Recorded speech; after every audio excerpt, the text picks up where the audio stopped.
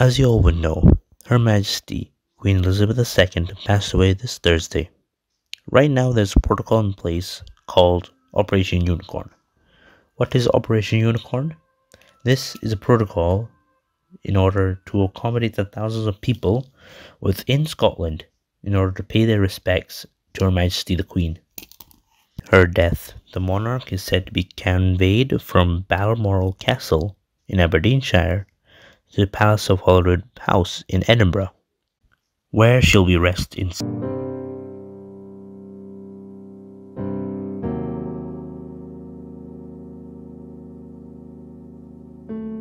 words. Her coffin will then be transported to London, where her state funeral will be held.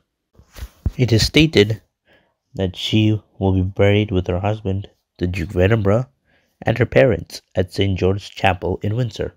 As Her Majesty was the longest-serving monarch of the state, her reign lasting nearly 71 years, the longest of any British monarch, and second longest recorded of any monarch of a sovereign country, there is said to be nearly thousands gathered to pay their respects within Scotland alone. TruLies!